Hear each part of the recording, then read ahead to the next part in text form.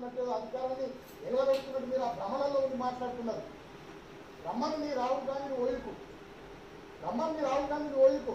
క్షమాపణ చెప్పకుండా తెలంగాణ అమరవీరుల కుటుంబాలు ఏవైతే ఉస్మానియా యూనివర్సిటీలో ఈ కాంగ్రెస్ పార్టీ వల్ల ఆత్మ బలిదానాలు చేసుకున్న కుటుంబాలకు క్షమాపణ చెప్పకుండా ఓయి రమ్మని రాహుల్ గాంధీ చూద్దాం ఏం జరుగుతుందో.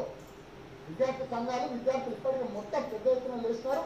డెఫినెట్గా ఉస్మానియా యూనివర్సిటీకి రాహుల్ గాంధీ వచ్చే ముందు ఆ అమరవీరుల కుటుంబాలకు క్షమాపణ చెప్పిన తర్వాతనే వచ్చే విషయం ఆలోచన చేసుకోవాలి. ఈ విషయంలో మరొకసారి పునరాలోచన చేసుకోవాలని చెప్పి నేను రాహుల్ గాంధీ. చూడండి, ఒక ఉస్మానియాలో యూనివర్సిటీలో విద్యాకుసుమై ఎగిసినటువంటి ఈ యువ కిషోరం ఒక ఎమ్మెల్యేగా ఒక ఎంపీగా మారిండు ఉస్మానియా యూనివర్సిటీలో చదువుకొని. ఏమంటున్నాడంటే రాహుల్ గాంధీని దమ్ముంటే ఉస్మానియా యూనివర్సిటీకి రమ్మన్, ఏం జరుగుతుందో చూద్దాం. ఒకవేళ వచ్చేది గిచ్చేది ఉంటే రాహుల్ గాంధీ క్షమాపణ చెప్పిన తర్వాత వచ్చి రావాలి, లేకపోతే అంతు చూస్తామన్న విధంగా మాట్లాడుతాం. బల్కసం నేను ఏమంటున్నానంటే తెలంగాణ రాష్ట్రం ఇచ్చిన తర్వాత 8 సంవత్సరాలు అయింది. ఉస్మానియా యూనివర్సిటీలో ఉన్నటువంటి విద్యార్థులు నీళ్లు నిధుల నియామకాల కోసం తమ ప్రాణాలను సైతం అర్పించి తన వర్గాలకు తన రాష్ట్రానికి మేలు జరగాలనుకున్నారు కదా. మరి తెలంగాణ రాష్ట్రం ఇచ్చిన తర్వాత ఉస్మానియా యూనివర్సిటీ అనేది ఎన్ని కళాకాంతులతో వెలిగిపోతుందో అని చెప్పి రాహుల్ గాంధీ చూడాలనుకుంటున్నాడు. కేసీఆర్ తెలంగాణ రాష్ట్రానికి గుండెకాయ అయినటువంటి ఉస్మానియా యూనివర్సిటీని తన తెలివితేటల ద్వారా ఎంత గొప్పగా తీర్చిదిద్దిండో అని చెప్పి ఎన్ని అవకాశాలు ఎన్ని విధాలుగా విద్యార్థులకు ఎన్ని ఆడిటోరియంలు కొత్తగా కట్టించి ఏర్పాటు చేసిండో అని చెప్పి అవన్నీ చూడాలనుకుంటున్నాడు రాహుల్ గాంధీ గారు. ఇక్కడ మే 6న వరంగల్లో రాహుల్ గాంధీ గారు కాంగ్రెస్ బహిరంగ సభకు హాజరై దాని తర్వాత తెలంగాణ రాష్ట్రానికి గుండెకాయ ఉవ్వెత్తిన ఉద్యమాన్ని ఎగిసి పడేలా చేసినటువంటి తెలంగాణ అమరవీరులు నిజంగా ఇంత గొప్పవాళ్ళు కదా. దేశాన్నే అబ్బురపరిచేలా ఉద్యమం చేసిరు కదా. తమ ప్రాణాలను సైతం లెక్క చేయకుండా అగ్నికిరలై మంటల్లో మండిపోయారు కదా. అలాంటి ప్రాంతాన్ని మళ్ళీ చూస్తే కేసీఆర్ గారు ఆ విప్లవాన్ని ఆయన ఆలోచనలతో ఏ విధంగా తీర్చిదిద్దిండో, ఎంత గొప్పగా వెలిగిపోతుందో, ఎన్ని లక్షల మందికి ఉద్యోగాలు ఇచ్చిండో, ఆ ఉద్యోగాల గురించి ఎన్ని లైబ్రరీలు కొత్తగా కట్టిండో, ఎన్ని ఆడిటోరియంలు వచ్చినాయో, ఎన్ని గ్రౌండ్స్ ఏర్పాటు చేసిండో, ఎంతమంది లెక్చరర్స్ను ఎంతమంది విద్యా వ్యవస్థను డెవలప్ చేసిండో తెలుసుకొని దేశానికి ఆదర్శంగా చెప్పుదామని అనుకున్నాడేమో రాహుల్ గాంధీ. ఆ విధంగా వద్దామనుకున్నాడు. ఆ వద్దామన్న సందర్భం లోపల కాంగ్రెస్ నాయకులు కొంతమంది ఆ మాట చెప్పారు. అయితే ఇక్కడ ఉన్నటువంటి అపర మేధావులు అయినటువంటి వీళ్ళు ఏళ్ళదంటే వీళ్ళ కొంతమంది టీఆర్ఎస్లో ఉన్న బ్యాచ్, అది కూడా దళితులు. వీళ్ళది ఏంటంటే ఏకుడు జోకుడు. ఏకుడు అంటే ఏంటంటే అవతల పార్టీ కాంగ్రెస్ కానీ బీజేపీ కానీ ప్రెస్ మీట్ పెట్టంగానే వీళ్ళకి ఇమ్మీడియట్గా రావాలి, వాళ్ళని ఏకాలిగా ఇష్టం వచ్చినట్టు ఏది పడితే అది మాట్లాడాలి. తర్వాత రెండో పని వీళ్ళది ఏంటంటే జోకుడు. జోకుడు అంటే తన అధినేతను ఇక ఎత్తుకుంటారు మీదికి ఎత్తుకొని నువ్వే అది ఇక లేదు ప్రపంచంలో దేశుడు యుగపురుషుడు చాలా చేసిండు అవి చేసిండు. మీ రాష్ట్రాల్లో దళితుల బంధులు ఉన్నాయా? మీ రాష్ట్రాలలో ఏంటివి దళిత బంధు వృద్ధాప్య పెన్షన్లు ఉన్నాయా? అవన్నీ ఏ రాష్ట్రాల్లో లేవు. కాంగ్రెస్కు 7 క్యాడరు, కాశీ నుంచి కన్యాకుమారి వరకు కాంగ్రెస్కి ఏమీ లేదు అసలు అని చెప్పి చెప్తుంటూ మీ రాష్ట్రాల్లో ఎక్కడైనా ఇంప్లిమెంట్ చేసిరా అని చెప్తా ఉన్నాం. ఒకటే వెరీ గుడ్ క్వశ్చన్, బాగుంది. భారతదేశంలోనే అత్యధిక రాబడి కలిగినటువంటి తెలంగాణ రాష్ట్రం ఇచ్చిన తర్వాత 17,000 కోట్ల రూపాయల మిగులు బడ్జెట్లో ఉన్నటువంటి ఈ రాష్ట్రం ఎందుకు 4 లక్షల కోట్ల అప్పులకు వెళ్ళిపోయింది?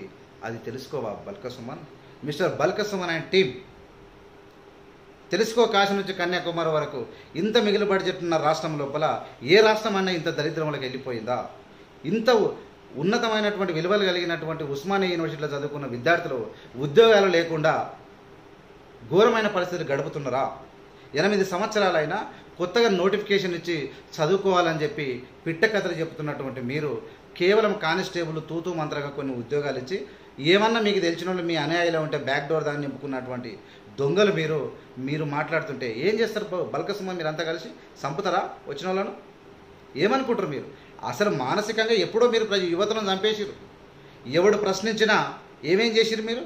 ఉద్యమాలలో కోట్లు సంపాదించిన కొడుకులేమో అడ్డగోలిగా తినుకుంటూ దోసుకుంటుంటే ఉద్యమాలలో పనిచేసిన వాళ్ళు అందరినీ జైలుకు పంపించిన చరిత్ర మీది కాదా? పంపలేదా? మందకృష్ణ మాదిగ జైలుకోలేదా? అద్దంకి దయాకర్ జైలుకోలేదా? తీర్మార్ మల్లన్న జైలుకోలేదా? రఘు జైలుకోలేదా? ఇంకా తెలవలు మాని వందలాది మంది జైల్లో పెట్టారు. ఎందుకంటే వాళ్ళు మాట్లాడుతున్నారు, ప్రజల తరఫున మాట్లాడుతున్నాడు. నువ్వు జైలుకు పంపించినా, నువ్వు ప్రాణాలు తీసినా పోయేతోడు సావు 40 సంవత్సరాలు అయిపోయింది, సావు బతుకు ఎవడు ఎరగడు. కానీ కొంతమంది మీ బతుకుదెరువు కోసం, మీ డబ్బుల కోసం, మీ అన్యాయాల కోసం, మీ బతుకుదెరువు కోసం మీరు ఏం చేస్తున్నారంటే ఖచ్చితంగా 100% మీకు ఏం కావాలంటే జోకుడు కావాలి, మీకు పబ్బం కావాలి, మీకు పదవులు కావాలి. రాజ్యాంగాన్ని మార్చాలంటే మార్చాలి. రాజ్యాంగాన్ని కడియం శ్రీగారి మేధావి, గువ్వల బాలరాజు ఒక మేధావి, మీరు ఒక మేధావి. మీరు ఏం చేస్తారంటే రాజ్యాంగాన్ని మారాలంటే తప్పేముంది? అందులో తప్పేముంది? రాజ్యాంగాన్ని మార్చాల్సింది అంటుంది. తల తోక తెలవనటువంటి మీలాంటి దౌర్భాగ్యమైన బుద్ధి కలిగినటువంటి వాళ్ళంతా ఏం చేసినంటే అంబేద్కర్ తన పిల్లల ప్రాణాలు కూడా చూసుకోకుండా ఈ దేశానికి కావాల్సినటువంటి దిశానిర్దేశ భారత రాజ్యాంగాన్ని రాస్తే ఓనమాలు రానోళ్ళు కూడా ఈ భారత రాజ్యాంగాన్ని మారుస్తుంటే సిగ్గు లేకుండా వంతవాడుతారు. ఎందుకు? మా అందరికీ డబ్బులు లేకున్నా, ఇండ్లు లేకున్నా, బతకలేని పరిస్థితిలో ఉన్నా కానీ ఒక ధైర్యంతో బతకాలని అనుకుంటున్నాం తప్ప జోకి బూట్లు నాకి బతకాలన్నటువంటి బతకొద్దు. ప్రజల కోసం పోరాడాలి. ప్రజలకు ఏం జరుగుతుంది? అసలు రైతు బంధు ఏమన్నా ఇస్తుర్రు అంటే ఉన్నటువంటి దరిద్రమైనటువంటి ఈ రాష్ట్రంలో భూమి పుట్టినప్పటి నుంచి ఇంతవరకు ఇన్ని ట్యాక్సులు, రిజిస్ట్రేషన్లో ఇంతవరకు వసూలు చేస్తున్నది. పెట్రోల్లో తెలుగు రాష్ట్రాలంతా వసూలు చేసే రాష్ట్రం ఎక్కడైనా ఉందా? రిజిస్ట్రేషన్లు, భూములు, భారతదేశం లోపల నిజాం పరిపాలన కాలం లోపల ఉన్నటువంటి భూములు అన్నీ గవర్నమెంట్ భూములు ఉంటే సమగ్ర సర్వే చేసి భూములను మొత్తం చేసి రియల్ ఎస్టేట్ దందాకు తెలంగాణ రాష్ట్రాన్ని గబ్బు లేపినటువంటి ప్రభుత్వం మీది కాదా? మీరేమో చేసిరని చెప్పి తెలియని వాళ్ళకి కల్లా పొల్లా కథలు చెప్పి వృద్ధాప్య పెన్షన్లు, రైతు బంధు అంటారు తప్ప రైతులను నట్టేట మనిషి ఏ రైతు దగ్గర మ్యాక్సిమం అందరు భూములు అమ్ముకొని 100% ఉన్నటువంటి పేదల దళిత బహుజనులకు, మెయిన్గా దళితులకు భూములే లేదు. మీ బోడివైనటువంటి రైతు బంధు ఎవరికి పనికిస్తుంది మిస్టర్ బల్కసమ్మని గుర్తుపెట్టుకోవాలి. అయితే రాహుల్ గాంధీ రావద్దు, వస్తే మీ అరాచకాలు మీ బయటపడతాయి. మీరు ఇచ్చినటువంటి ఉద్యోగాలు ఏంటి? 8 సంవత్సరాల్లో కేసీఆర్ గారు ఎప్పుడైనా ఉస్మానియాకి పోయిరా? ఉస్మానియా క్యాంపస్లో ఉదయించిన కిరణమా వీర తెలంగాణం అన్నటువంటి సాంగ్ ఏడుంది? ఆ సాంగ్కి ఏమైనా విలువ ఉందా? మీరు ప్రజలను వాడుకొని విద్యార్థులను రెచ్చగొట్టి వాళ్ళే మళ్ళా తెలివైన వాళ్ళైతే మనం దుర్మార్గులం, మనం దొంగలం కాబట్టి మనం అంత చూస్తారు కాబట్టి వాళ్ళను ఉస్మానియా క్యాంపస్లో ఒకటే పీజీ చేయాలి, రెండో పీజీ చేయడానికి అర్హుడు కాడని చెప్పి రూములకి రానియకుండా, మెస్ ఫీజులు రిలీజ్ చేయకుండా ఎక్కడికక్కడ నిర్బంధం చేసి ఈ పేద విద్యార్థులను రోడ్డున పడేసినటువంటి ప్రభుత్వం ఇది కాదా?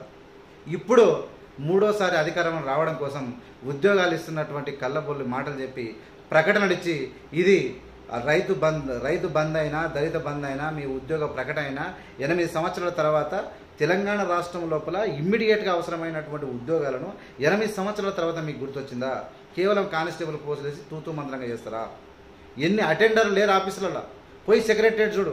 సెక్రటరేట్ ఒక మామూలు వ్యక్తి ఛాలెంజ్ చేద్దాం, ఒక మీడియాని పెడదాం, అక్కడ సీక్రెట్ కెమెరాలు పెడదాం, ఒక మామూలులో ఒక 5-6 మందిని పంపిద్దాం, ఒక 10 రోజులు టైం ఇస్తా. ఎవడన్నా సెక్రటరేట్ పోయి ఒక పని చేసుకొస్తే నేను గుండు కొట్టుకొస్తాను. ఏ ఆఫీసులో పని కాదు. ఎందుకంటే అది కేవలం కేసీఆర్ చెప్తేనే, కేటీఆర్ చెప్తేనే, చీఫ్ సెక్రటరీ సోమేష్ కుమార్ వాళ్ళు అనుకుంటే తప్ప ఈ రాష్ట్రంలో ఏ పనులు జరగవు. మీరు ఏది అనుకుంటే అదే చేస్తారు. ఇది ఒక దుర్మార్గమైనటువంటి పాలన. ఈ పాలన మీరు ఏమనుకుంటారంటే రైతు బంధు మేము ఇస్తున్నాం కాబట్టి ఇక మా అంత మేధావులు ఎవరు లేరు అనుకుంటారు. కానీ మీరు రాష్ట్రాన్ని చేసినటువంటి లూటి ఎన్ని సంవత్సరాలైనా అది తీరేది కాదు. ఎన్ని సంవత్సరాలైనా ఈ లూటిని పూడ్చలేరు ఎవరు. ఒక్కటి కాదు, అసలు ఏం చేయాలని అది చేసిరు. ఎక్కడ పొక్కలు ఉన్నాయో ఒక్కొక్క వెతికి భూములు దోసిర్రు. నయం భూములు ఎక్కడ పోయినాయో తెలియదు, ఎక్కడెక్కడ భూములు ఎవడెవడు దోసుకున్నదో తెలియదు. ఎమ్మెల్యేలు మొత్తం రియల్ ఎస్టేట్కి ఎగబడ్డారు. వాళ్ళకు పాలన కానీ ప్రజలు కానీ ఎవడు అవసరం లేదు. రైతు ఏదన్నా కేసీఆర్ కొత్త పథకం తేవాలి, ఆ పథకాల ద్వారా మీరు లబ్ధి పొందాలి. ఆ పథకం ఎట్లుండాలంటే మీదికి కనబడాలి, లోపలికి కాదు. ఇప్పుడు ఒకటి తీసుకొచ్చారు కేసీఆర్ గారు, ధరణి పోర్టల్ తీసుకొచ్చిండు. ధరణి పోర్టల్ ప్రపంచంలో బ్రహ్మాండమైనటువంటి ధరణి పోర్టల్.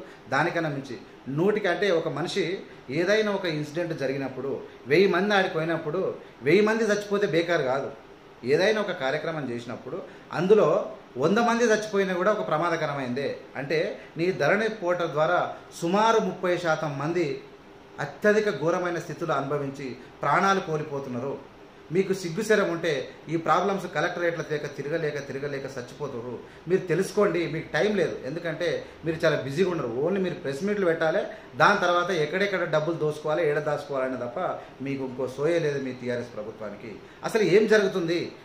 ఏది చేసినా ప్రతి ఒక్క ఉద్యమాలను అణచివేసి తెలంగాణ రాష్ట్రాన్ని నపుంసకులుగా తయారు చేసినటువంటి పరమ మేధావులు మీ టీఆర్ఎస్ ప్రభుత్వం ఉన్నవాళ్ళు.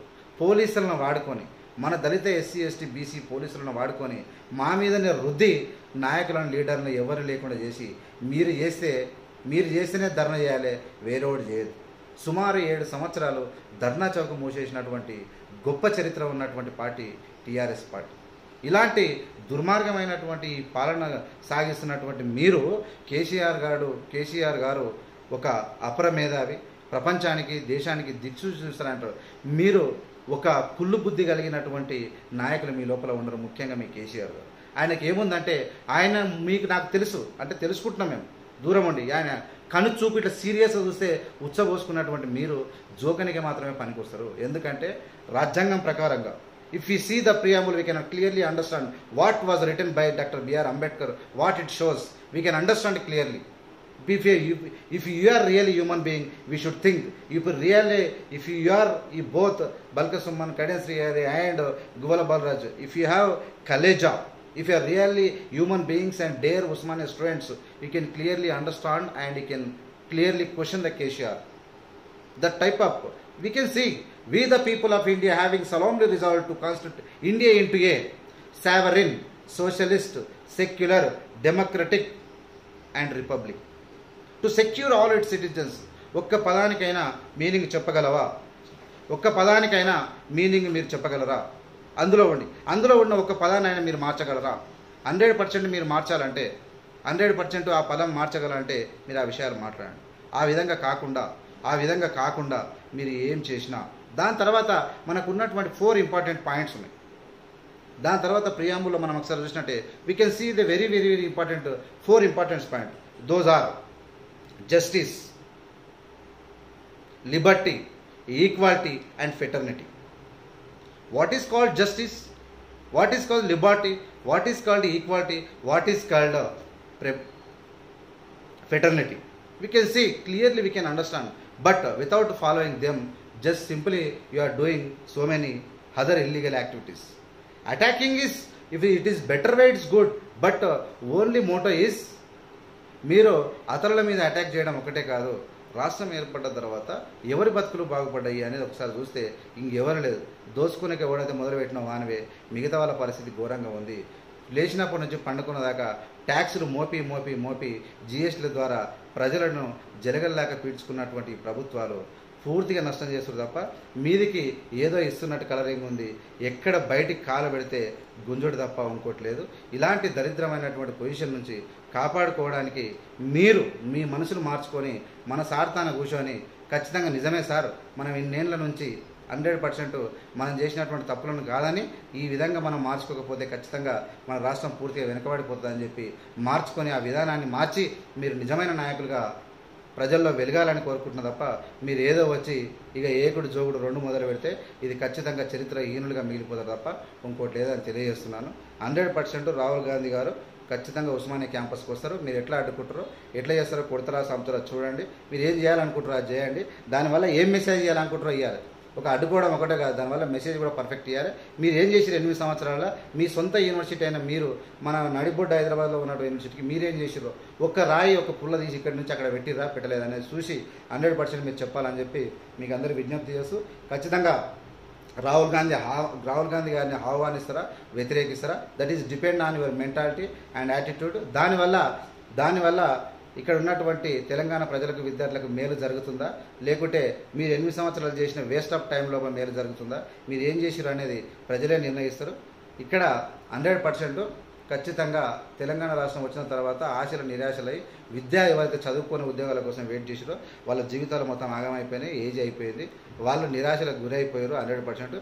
మీరు మాత్రం పదవుల ద్వారా కొంతమంది ఒక 10 మంది 4 కోట్ల మందిలో 10 మంది మీరు బాగుపడి ఎంజాయ్ చేస్తుంటే కాదు, ఖచ్చితంగా ప్రతి ఒక్కరికి మేలు జరిగినప్పుడే జరిగినట్టు కానీ మీరు ఎంజాయ్ చేస్తారు కాబట్టి పచ్చకామర్లు వచ్చినోడికి లోకమంతా పచ్చగా అన్నట్టు మీకు ఆ విధంగా వచ్చింది కాబట్టి మీరు అట్లా మాట్లాడుతారు. అది పూర్తిగా తప్పు. మళ్ళీ ఒకసారి వెనక్కి మళ్ళీ చూసుకొని రాష్ట్రంలో ఏముందో తెలుసుకొని మాట్లాడడానికి మీకు విజ్ఞప్తి చేస్తూ ఇట్లు మీ ఆనపోసల వెంకటేశం. జై తెలంగాణ, జై భారత్.